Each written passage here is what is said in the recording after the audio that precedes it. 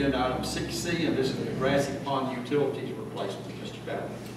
Yes, sir. Lowndes County Utilities Department solicited bids to replace the utilities for the RV park and the cabins at Grassy Pond Recreation Facility.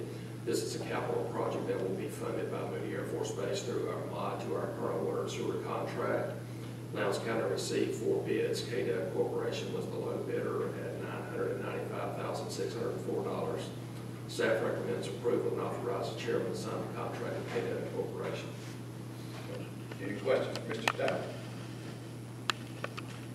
I will ask one question in regards to the bids. This particular company, I may have missed one. Have they bid on anything in Lowndes County in the past? They did our clearing and grubbing operation for the LAS, and they also do utility work. They're out of Blackshear, Georgia. They're fairly well known over that area. So you're very confident with their performance? Yes, sir. Okay. Any other questions?